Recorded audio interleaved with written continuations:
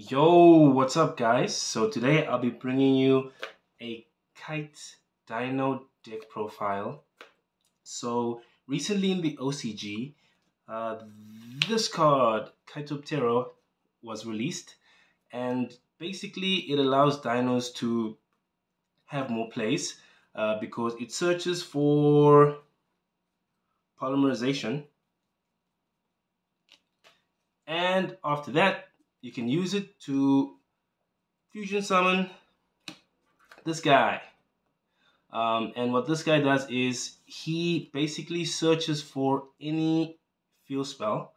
Not searches, but he can activate any field spell straight from your deck.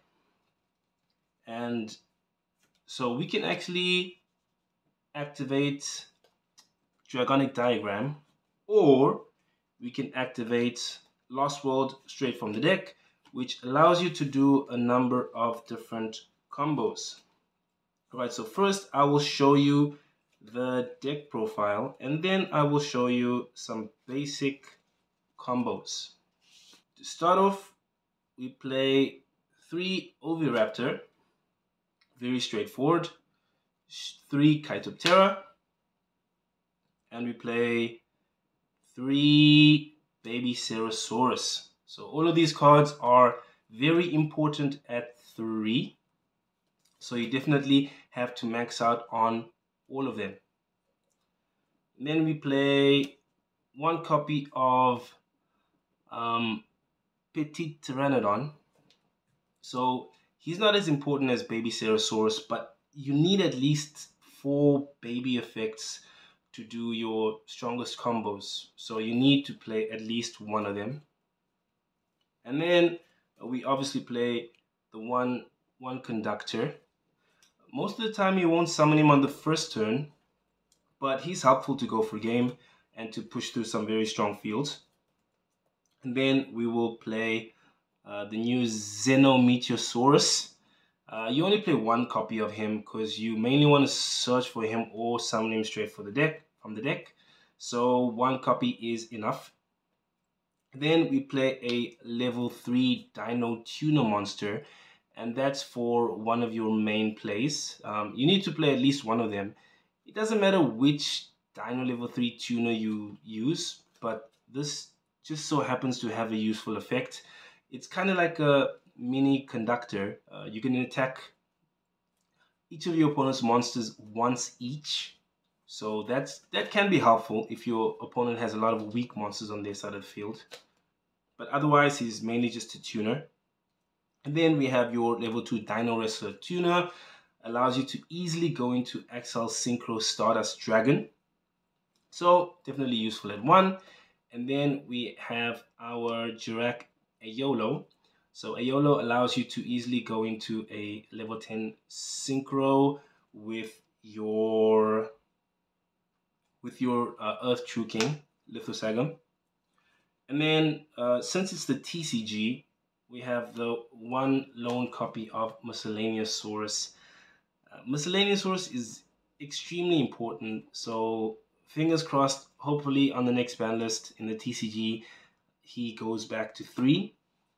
Because this deck is much better in the OCG because there's 3 Miscellaneousaurus. So in the OCG, it's much stronger, but in the TCG, it's still very much playable with the 1. You just have to build the deck slightly differently, but otherwise still strong. And then you have your one of Frostosaurus. So your Xenometeorosaurus can summon your Frostosaurus straight from the deck by destroying another dinosaur monster on your side of the field. Very important for some of your combos. Popping a baby, summoning your Frostosaurus, and then triggering the baby to summon another monster from the deck. So very useful for combos. And then you have your non-dino card, which is your True King Lithosagam the Disaster. You only need 1 because you mostly just want to use him in the combo. And in your hand, he only really combos with your babies. And you don't really want to have babies in hand unless you have ways to destroy them. So 1 of is fine for your combos. And then we have your hand traps, which are mostly just format dependent. 3 Ash Blossom, 3 Jordan Lockbird. You can choose not to play hand traps and just play like board breakers. So hand traps really don't matter that much, to be honest. So that's it for the monsters.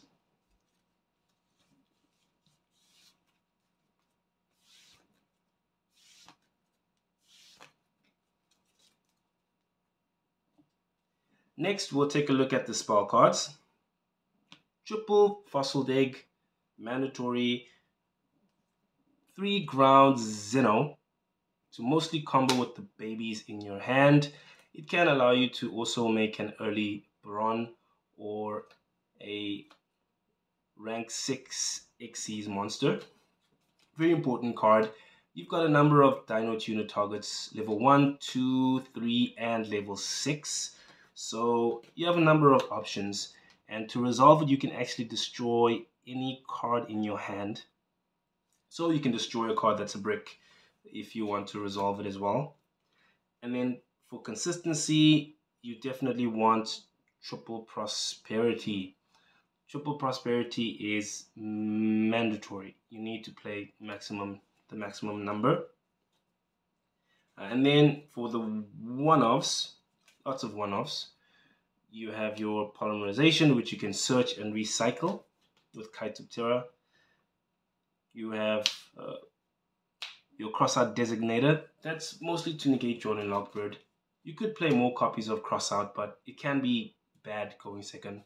So 1 is fine. I think you have to play more than 1 hand trap negator, to be honest. Then you have your Call by the Grave. Then you have Talents. Since you only have 1 misc, getting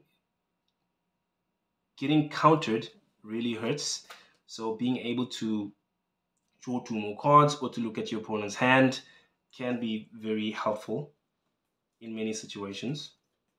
Then you have your field spells.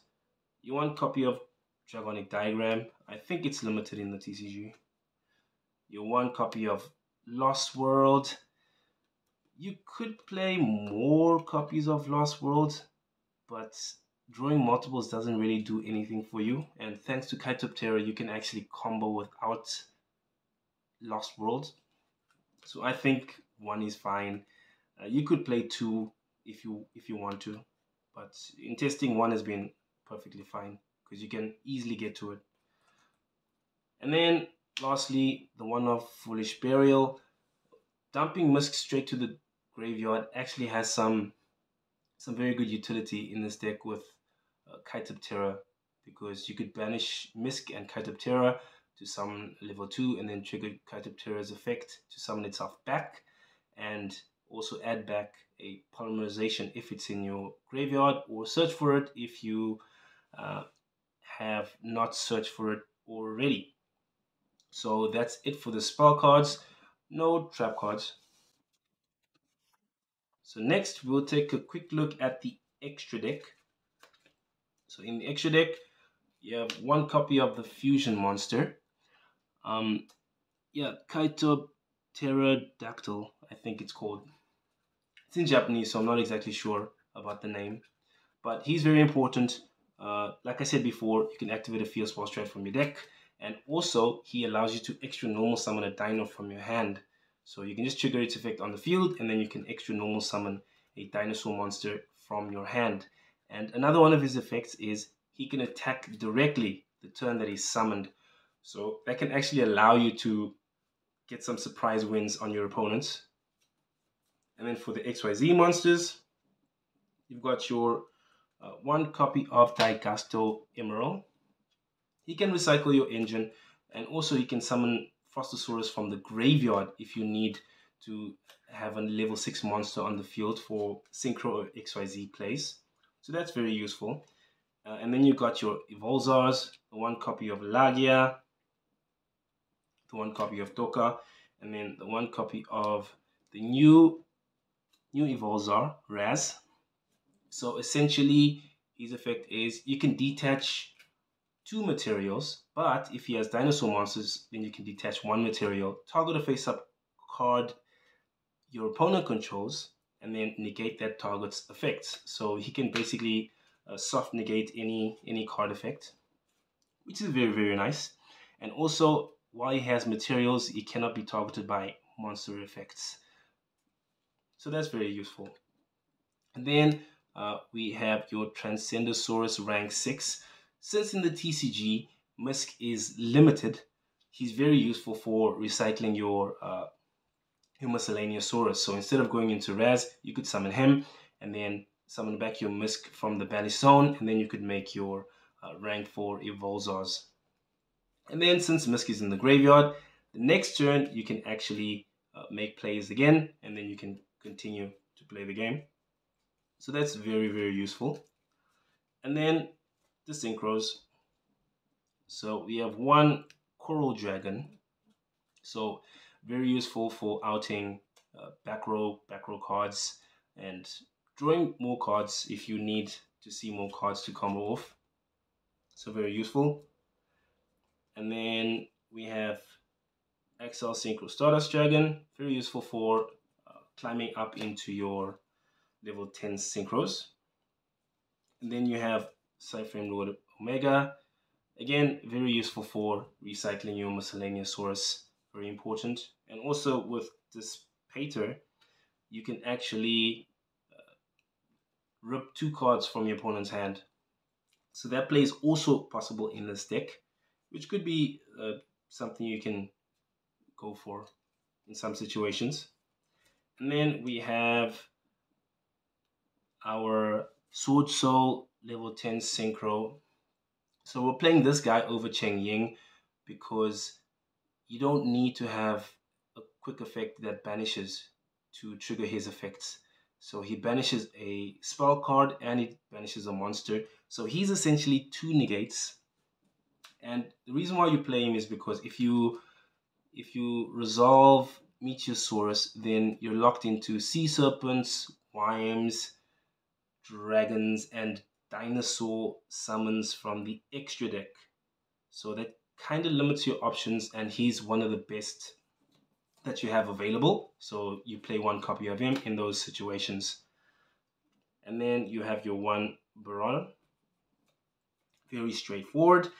And then you have your Calamity Lock cards. You have your Crimson Dragon. You have obviously Calamity. And then you have your level 12 Transcendosaurus Synchro. So again, in your combo, you lock yourself into only 4 types of monsters. And yeah, he's a dinosaur level 12 Synchro. He's very useful, especially if you can manage to destroy him and summon him from the graveyard. Basically, 3600 indestructible monster. It can be definitely hard for the opponent to out. So that's it for the main and the extra deck. So next we'll take a look at a basic combo. So the first basic combo is Kite plus Miscellaneousaurus. So it's not in this deck, but if you want, you could play Small World with some bridges if you want to see Miscellaneousaurus more often. That's definitely an option as well, instead of Crossout Designator and this card and this card. I guess you could play 3 Small World and then somehow squeeze in some targets. That could be a viable option as well. But otherwise, you do still have at least 4 copies of Miscellaneousaurus. Alright, so Kite plus Miscellaneousaurus. So you'll normal summon and then you'll activate his effect. His effect is not trigger, it's an ignition effect. And then you'll search for polymerization. You'll activate it and then you will fusion summon your pterodactyl. Right, so on summon, she'll trigger his effect, and then you activate Dragonic Diagram straight from the deck. So you want to summon him in the extra monster zone because you will need all 5 of your main monster zones, most likely. And then from the graveyard, you'll trigger Misk, and then you'll banish himself in Kite, and then you will summon a baby straight from the deck. And then you will trigger Kite effect. Since you are banished, you summon him back, and then you add back your polymerization. Next, you'll trigger the Dragonic Diagram, pop the baby, add Litho straight from the deck. Trigger the baby to special summon Oviraptor from the deck, Oviraptor's effect. Then you will fetch another baby. Right, so we'll add the baby straight to the hand. And now we'll use our Pterodactyl's effects to extra normal summon. So normal summon the baby, Oviraptor, target baby, target the one in the graveyard, swap, trigger the baby, and then you will summon Petite Pteranodon straight from the deck. So now you will activate your Litho, you'll destroy your two babies, summon Litho, and then you'll rip 3 cards from your opponent's extra deck, your choice. You trigger both babies, and then with Petite Pteranodon, you will summon Xenometeorosaurus, and then with Baby Cerosaurus, you just add one more copy of itself. So now what you want to do is you want to go into an Evolzar, and you can either choose Doka or Lagia. So this time, let's just go for Doka. Right, so now we'll activate Xenometeorosaurus, we'll destroy the baby, and then we'll summon Frostosaurus straight from the deck.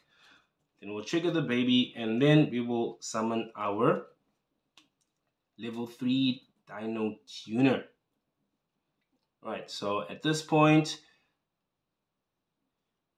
you can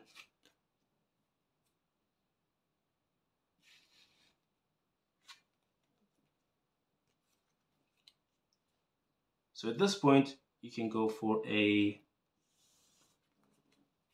level 12 Synchro.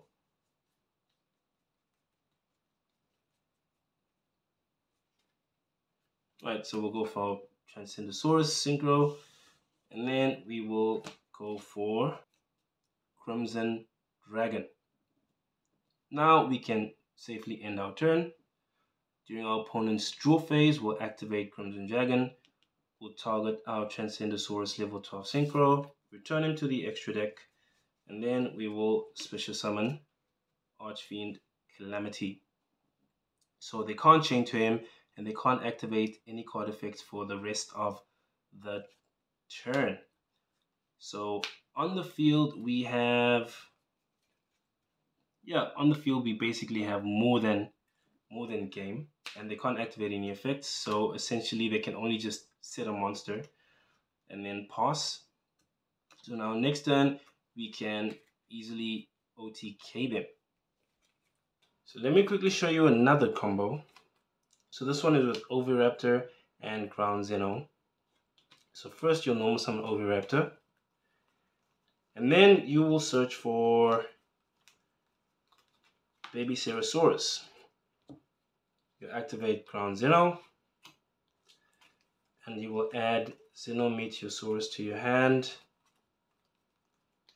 and then you will destroy the baby. Chaining 1 baby, chaining 2 Xenometeorosaurus. You summon, and then you will summon another baby. So in this combo, you have to summon Petite Pteranodon from the deck. So what you'll do next is you'll use Oviraptor to destroy Petite Pteranodon, summon back your Baby Cerosaurus, and then you'll trigger Petite Pteranodon to summon, Kite. Then you use its effect to add polymerization to your hand. So next, you'll use your Meteorosaurus effect, destroy the baby, to special summon Frostosaurus from the deck. You'll trigger your baby to special summon miscellaneous Saurus from the deck. Then you'll use your poly to fusion summon your pterodactyl, and then you will activate its effect to activate Dragonic Diagram straight from your deck. And then you'll use Musk Effect Engrave, banish itself, Kite Terra, and then you will summon your last baby from the deck. Then you will trigger Kite Terra, summon itself, and then you can add back your polymerization. And then you can XE summon Evolzard, Lagia, or Docker. Alright, so now you'll use your effects to pop the baby and add Litho to your hand, and then you will trigger the baby to summon this guy. Next, you will overlay your level 6s into Raz.